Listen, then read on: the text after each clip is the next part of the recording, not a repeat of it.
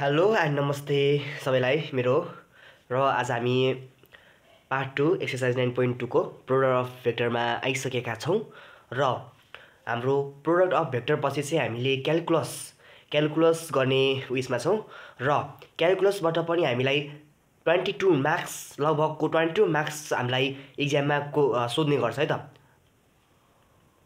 र आजको क्वेसन चाहिँ हाम्रो के छ त प्रोडक्ट अफ भेक्टरको छ, जुन चाहिँ हाम्रो पार्ट 1 को 3 नम्बर हामीले सल्भ गरेका थियौं, त्योसँग रिलेटेड प्रब्लम छ है त। र त्यहाँ तपाईहरुले बुझ्नु भएको थिएन भने तपाईहरुले यहाँ पार्ट 2 हेर्न सक्नुहुन्छ है त। ल हामी सल्भ गर्नतिर लागौं है त। र हाम्रो पार्ट 1 सँग रिलेटेड प्रब्लम दुईटै हो। पार्ट 1 को के छ भन्दाखेरि हाम्रो यो नम्बर 1 मा क्वेशन नम्बर 1 मा हामीले युनिट भेक्टर परपेन्डिकुलर निकालेका थियौं भने हामीले क्वेशन नम्बर 3 मा के गरेका थियौं भने हामीले साइन एंगलको हामीले निकालेका थियौं र साइन एंगल हामीले निकालेका थियौं है त। त्योसँग रिलेटेड भएको कारणले चाहिँ मैले फेरि एकचोटी सम्झाउनको लागि रिमेम्बर गर्नको लागि मैले यो गरे है त भिडियो। र आजको क्वेशन हाम्रो यो प्रकारको छ कि so that the unit vector perpendicular to each of the vectors to I plus 3j plus 2k and the 2j minus 4j plus k दुईटा भेक्टर छ हामीलाई, जसको चाहिँ युनिट भेक्टर परपेन्डिकुलर चाहिँ 11i plus 3j minus 10k vector divide by root over 230 हुन्छ भनेर prove गर्नु छ। र त्यसैगरी हाम्रो the sign of an angle between them is root over 115 divide by 147 हुन्छ भनेर त्यो पनि प्रुभ गर्नुपर्ने छ है त। र हामीले सल्भ गर्न सक्छौं किनकि हामीले अलरेडी यो यस्ता प्रब्लम हामी सल्भ गरिसकेका छौं। पहिला त हामीले लेट गर्नु पर्यो भेक्टरलाई I plus 3j vector plus 2k vector र b vector equals to चाहिँ 2i vector minus 4j vector plus k vector हामीले मान्यौं। र हामीलाई युनिट भेक्टर परपेन्डिकुलरको लागि हामीले a क्रस b निकाल्नु पर्छ। a क्रस b भनेपछि हामीले ijk मतलब मेथड म्याट्रिक्स हामी मेथडबाट गर्छौं। अब यो 1 3 2 2 - 4 1 यसको कति हुन्छ त भन्दाखेरि हामीले आई को निकाल अब फर्स्टमा चाहिँ आई लाई हटाउनु पर्यो। आई लाई हटाउँदाखेरि हाम्रो 3 + 8 भयो। यो आई हामीलाई आई को निकाल्नको लागि आई नै हटाउनु पर्छ प्लस अब जे हटाउनको लागि हामीले जे हटाउनु पर्यो, तर के को अगाडि ल्याएर हामीले 1 2 लेख्यौं भने हामीले यहाँ माइनस नलेखिकन प्लस लेख्न पाउँछौं है त। अब कति हुन्छ त भन्दाखेरि 2 2 जा 4 - 1 जे भेक्टर। र त्यसैगरी अब के को लागि हामीले के लुकाउनु पर्यो र के कति हुन्छ त भन्दाखेरि -4 - 6 के भेक्टर हुन्छ है त। र हाम्रो कति भयो भन्दाखेरि 11i भयो प्लस 3j भेक्टर भयो माइनस 10k भयो। र हामीले युनिट भेक्टरको फर्मुला थाहा छ, हामीलाई फर्मुला थाहा छ के छ भन्दाखेरि a क्रस b भेक्टरलाई यसकै आफ्नै म्याग्निट्युडले के गर्ने त डिभाइड गर्ने।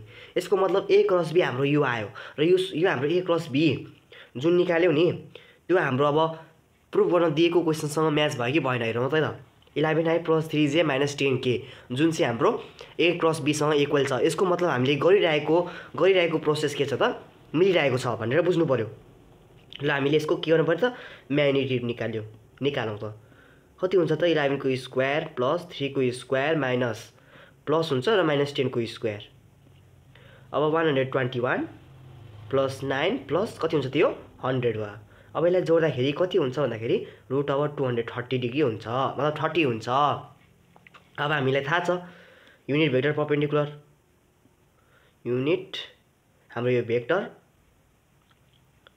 Perpendicular to A vector and be vector के हुन्छ त a cross b vector divide by यसको के हो त म्याग्निट्युड ले डिभाइड गर्यो भने हाम्रो के आउँछ त युनिट भेक्टर परपेन्डिकुलर आउँछ। हाम्रो यो कति छ त 11i plus 3j minus 10k vector divide by root over 230 degree.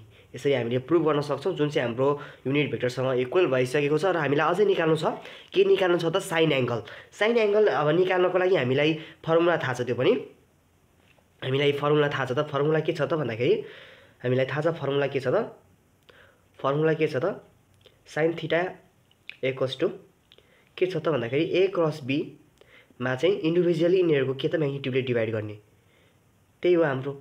So गरौँ न त है त। अब यो फर्मुलाको लागि हामीले म्याग्निट्युड निकाल्नु पर्यो। सो ए भेक्टरको म्याग्निट्युड कति हुन्छ त भन्दाखेरि √1 को स्क्वायर प्लस 3 को स्क्वायर प्लस 2 को स्क्वायर भयो। सो √1 + 9 + 4 कति हुने भयो त भन्दाखेरि √14 हुने भयो। हामीले 14 निकाल्यौँ। त्यस्तै गरी बी भेक्टरको के त म्याग्निट्युड निकाल्नु पर्यो √2 को स्क्वायर प्लस -4 को स्क्वायर प्लस 1 को स्क्वायर। अब कति हुन्छ त भन्दाखेरि √4 + 16 + 1 √21। र अब हामीले sin θ अब यो फर्मुला युज गर्न सक्छौँ है त। अब यो हाम्रो कति आएको छ त भन्दाखेरि तर यसको म्याग्निट्युड है त यो फेरि म्याग्निट्युड हो हामीले हाल्ने चाहिँ √230 डिग्री डिभाइड बाई √14 × √21 यस्तो हुन्छ। अब तपाईहरूले यसलाई यति नै छोड्न सक्नुहुन्छ अथवा तपाईहरूले यसलाई मिलाएर पनि लेख्न सक्नुहुन्छ। अब यसलाई मिलाएर लेख्दाखेरि √2 × √5 × √23 डिभाइड बाई √2 × √7 × √3 × √7 √2 कट्यो। अब बाँकी रह्यो के त √115 डिभाइड बाई कति भयो त कति बाँकी भन्दाखेरि 147 बाँकी भयो। 147 बाँकी भयो। अब यसलाई नै हामीले मिलाएर लेख्यौँ भने 115 डिभाइड बाई 147 यही त प्रुभ गर्नु छ हामीलाई हो कि हामीलाई यही प्रुभ गर्नु छ। सो यसरी हामीले प्रुभ गर्छौँ अथवा हामीलाई यतिमै राख्दा पनि हामीलाई किन केही प्रब्लम अथवा हामीलाई केही पनि नम्बर समर काटिने हुँदैन हाम्रो इक्जाममा। त्यही भएर चाहिँ हामीले यति नै राख्दा ठिक हुन्छ है त। यति नै राख्दा ठिक हुन्छ र हाम्रो समयको बचत पनि हुन्छ र हामीले यो यति गर्ने समय हामीले के अर्को नेक्स्ट क्वेसनमा हामीले खर्चिन सक्छौँ है त। त्यो पनि हामीले बुझ्नु पर्यो।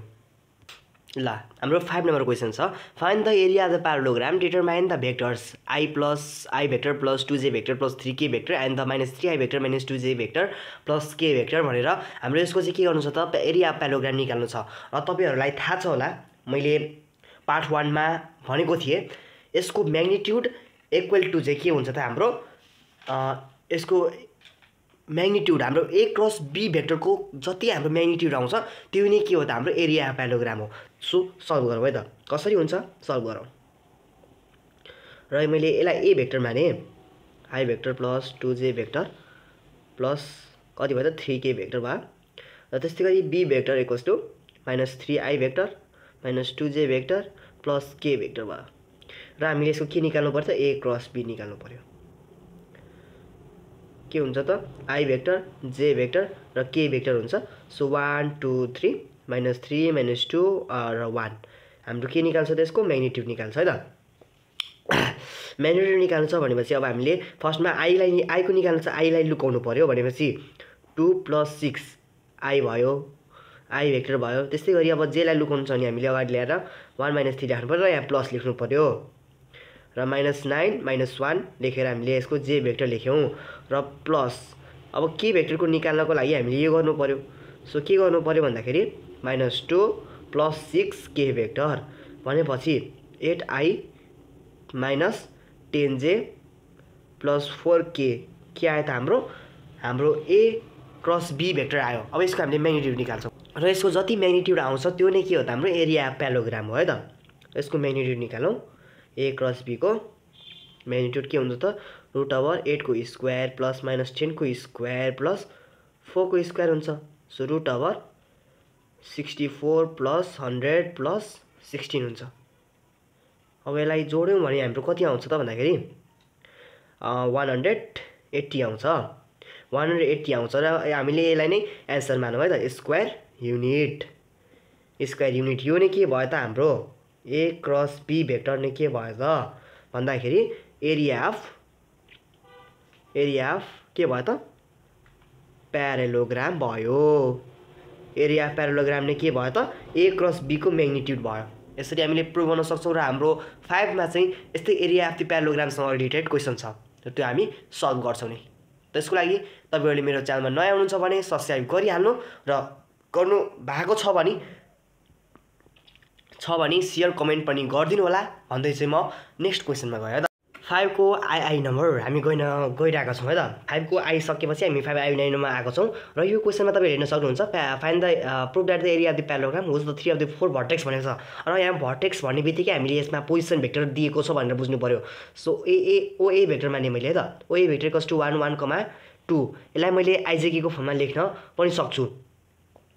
सो आई प्लस जे प्लस 2k भेक्टर यो आइजेके को फर्ममा भयो है त तपाईले हेर्न सक्नुहुन्छ प्रब्लम राम्ररी र ओबी भेक्टर भयो ओबी भेक्टर भनेको 2 - 1 1 माने मैले र यसलाई आइजेके फर्ममा लेख्दाखेरि 2i - j plus k vector भयो र ओसी भेक्टर इक्वल्स टु 3, 2 - 1 भयो यसलाई आइजेके को फर्ममा लेख्दा 3i plus 2j minus k vector भयो है त यसरी हामीले आइके को फर्ममा लेखिसक्यौं अब हामीले चाहिँ साइड निकालौं पहिला एबी साइड निकालौं एबी साइड भनेको ओबी माइनस ओए कुनै दुईटा साइड निकाल्दा हुन्छ है त हामीले दुईटा साइड लिएर गर्दा पनि हाम्रो आन्सर आउँछ है त कुनै दुईटा साइड ए ओए म पहिला भन्छु तपाईलाई ओबी माइनस ओए भनेको 2 - 1 1 -1, 1 2 भयो भनेपछि यो 1 भयो यो -2 भयो र यो -1 भयो यसरी हामीले यो निकाल्यौं र अब अर्को के छ त बीसी निकालौं बीसी तपाईहरुले यो प्यारालोग्राम एकचोटी हेर्नु है त त्यसपछि म प्यारालोग्राम हेर्नु यो मैले एबीसी लेखे र एउटा डी लेखे है त हामीले ए दुईटा तीनटा पोइन्ट भर्टेक्स दिएको छ तर एउटा दिएको छैन त तबसम्म हामीले एबी निकाल्यौं बीसी निकाल्यौं है त एबी निकालिसकेपछि बीसी निकालौं ल बीसी निकालौं कति हुन्छ त बीसी ओसी भेक्टर माइनस ओबी भेक्टर हुन्छ 3 2 - 1 माइनस 2 - 1 1 हुन्छ भनेपछि यो 1 भयो यो 3 भयो र यो -2 भयो हामीले एबी र बीसी निकाल्यौं भनेपछि यहाँ हाम्रो एसी भनेको त के हो त डायगोनल हो हैन त डायगोनल हो तर हामी एबी र एसी गर्छौं अब एबी र एसी यो झुकाउनलाई दिएको है त हामीलाई यो फेरि अब हामीले यो अब यही लगातार तीनटा पोइन्ट दिएको छ भन्ने हामीलाई के थाहा छैन नि त सो एबी दिएर हामीलाई डी पनि दिन सक्छ है त्यो झुकाउन पनि दिन सक्छ सो यो हाम्रो ब्रेथ इन्टु हाइट हुन्छ नि त प्यारालोग्रामको so AB into BC vector के हुन्छ त भन्दाखेरि अब हामी एबी र एसी पनि गर्न सक्छौं यसको क्रस प्रोडक्ट निकालौं आइजेके है त यसलाई यो -1 2 - 1 दिएको छ 1 3 -2 दिएको छ यो यस्तो भयो भनेपछि अब आइलाई लुकाउनु पर्यो भनेपछि 4 + 3 यो आई भयो र अब के को लागि हाम्रो जे को लागि के त अगाडि के को अगाडि आई को भ्यालु राख्नु पर्यो सो -1 + 2 जे भयो त्यसैगरी प्लस 3 + 2 के भयो त यो जे भयो सरी के भयो भनेको 7i + j + 5k यसको म्याग्निट्युड निकालौं कति हुन्छ त एबी क्रस बीसी भेक्टरको म्याग्निट्युड कति भयो त 7 को स्क्वायर + 1 को स्क्वायर + 5 को स्क्वायर भनेपछि √49 + 1 + 25 भनेको कति हो त √75 हो यसलाई कति निकाल्न सक्छ त 5√3 स्क्वायर युनिट र हाम्रो यो भनेको के हो त एरिया अफ प्यारालोग्राम हो एरिया अफ यो भनेको त हाम्रो एरिया प्यारालोग्राम हो हैन हो प्यारालोग्राम हो इक्वल्स टु 5√3 मैले स्क्वायर युनिट अगाडि नै लेखे यसलाई हामी यहाँ हटाइदियो है त यहाँबाट चाहिँ अब स्क्वायर युनिट यसरी लेख्दा ठिक हुन्छ हाम्रो है त यसरी हामी लेख्दा ठिक हुन्छ ल यसरी हामीले सल्भ गरिसकेका छौं 5 को आइ पनि अब नेक्स्ट क्वेशनमा जाने छौं तबसम्मलाई मेरो भिडियो सब्स्क्राइब गर्नु भएको छैन भने गरिदिनु होला है त र स्किप नगरिकन हेर्नु होला आजको हाम्रो यो भिडियोको पार्ट 2 को अन्तिम क्वेशन हेर्न सक्नुहुन्छ तपाईहरुले find the area of the प्यारालोग्राम whose diagonals are represented by दुईटा भेक्टर दिएको छ हामीलाई डायगोनल दिएर चाहिँ अब के निकाल्न भने त एरिया अफ प्यारालोग्राम निकाल्न भन्यो यो पनि हामीले सजिलै गर्न सक्छौं हामी दुईटै डायगोनलको डट क्रस प्रोडक्ट निकालेर हामी त्यसको म्याग्निट्युड निकाल्छौं र 1/2 ले डिवाइड गरिदिन्छौं र यसरी हामीले एरिया अफ प्यारालोग्राम निकाल्न सक्छौं ल सल्भ गरौँ त्यसो भए यो पनि र यसलाई हामी ए भेक्टर नै मानौँ है त 3i प्लस सरी माइनस है minus 3j vector plus k vector र b भेक्टर इक्वल्स टु हाम्रो i vector plus j vector minus 3k vector छ र अब हामीले यसलाई डायगोनल मानेको छौँ है त हामीले ए बी भेक्टर चाहिँ हाम्रो के छ त डायगोनल चाहिँ यो प्यारालोग्राम भयो यो प्यारालोग्रामको चाहिँ हाम्रो यो डायगोनल यो ए भेक्टर भयो त्यस्तै गरी अर्को डायगोनल के छ त यो बी भेक्टर भयो हामीले d1 d2 मान्दा पनि के फरक पर्दैन मैले ए बी नै माने है त ल ए र बी के हो त हाम्रो यहाँ डायगोनल हो सो यसको क्रस प्रोडक्ट निकालौं के हुन्छ त आइजेके बाट ल आइजेकेमा अब के हुन्छ त भन्दाखेरि 3 - 3 1 हुन्छ। सो 1 1 - 3 हुन्छ। अब हामीले निकाल्न सक्छौँ। पहिला आईलाई लुकाउनु पर्यो भनेपछि 3 × 9 - 1 आई भेक्टर र जेलाई लुकाउँदाखेरि चाहिँ हामीले के को अगाडि चाहिँ के ल्याउनुपर्छ आईको भ्यालु राख्नुपर्छ। सो +1 + 9 के हुन्छ त जे भेक्टर। त्यसरी प्लस अब केलाई लुकाउनु पर्यो के को लागि त के नै लुकाउनु पर्यो भनेपछि 3 + 3 के भयो त के भेक्टर भयो। कति भयो त यो 8i + 10j र +6k भेक्टर 6k भयो। र अब हामीले के निकाल्नु पर्छ यसको म्याग्निट्युड निकाल्नु पर्यो। a क्रस b भेक्टर √8 को स्क्वायर + 10 को स्क्वायर + 6 को स्क्वायर भनेपछि √64 + 100 + 36 भनेपछि कति आयो त यो 200 आयो। 200 भनेको 10√2 हुनसक्छ 2 हुन्छ। अनि अब एरिया अफ प्यारालोग्राम यो हाम्रो डायगोनल नदिएको भए चाहिँ यति नै हुन्थ्यो हाम्रो आन्सर। तर डायगोनल दिएको कारणले चाहिँ अब हामी 1/2 half of a cross b को म्याग्निट्युड गर्छौँ। 1/2 × 10√2 भनेपछि 5√2 के आयो त हाम्रो स्क्वायर युनिट मतलब एरिया अफ प्यारालोग्राम आयो। यसरी हामीले सल्भ गर्न सक्छौँ। र आजको हाम्रो क्वेसन सल्भ भइसकेको छ पुरै। र तपाईँहरूले कमेन्टमा लेख्न सक्नुहुन्छ र तपाईँहरूले भिडियो हेरेर चाहिँ मेरो कमेन्ट गर्नुहुन्न कस्तो छ भिडियो भनेर है त कमेन्ट गरिदिनु होला र लाइक पनि गरिदिनु होला र मेरो 100K पनि पुर्याइदिनु होला भन्दै म आजको भिडियो यही समाप्त गर्छु। Thank you for watching and don't forget to share subscribe like and comment.